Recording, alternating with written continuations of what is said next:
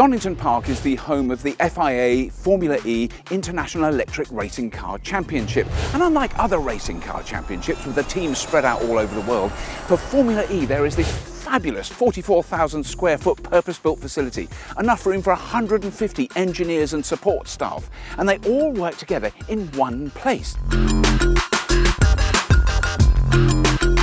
The cars will be set up by all the teams differently, so when they leave the pits and they go from the track, the car will take with it its inherent setup, and that will be different across the teams. Right. I mean, because it's a one-make series, yeah, we'll all be in a band that's yes, quite close, but there are subtle differences, and there are a few things you can change about how the car is operated. One of the things we've been working very closely with Formula E for is for the wireless charging on the safety vehicle. Right. The vehicle that will be sent out at the start of the race and in an incident.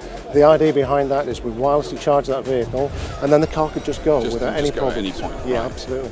That's been the main focus of our business, is right, looking at how we can integrate high-power wireless charging systems, yeah, into race cars and right, ultimately into road cars. yeah. And we've showed our systems work fantastically well on the world land speed record-breaking V12, right, and we'll be wirelessly powering the safety car for Formula E. right.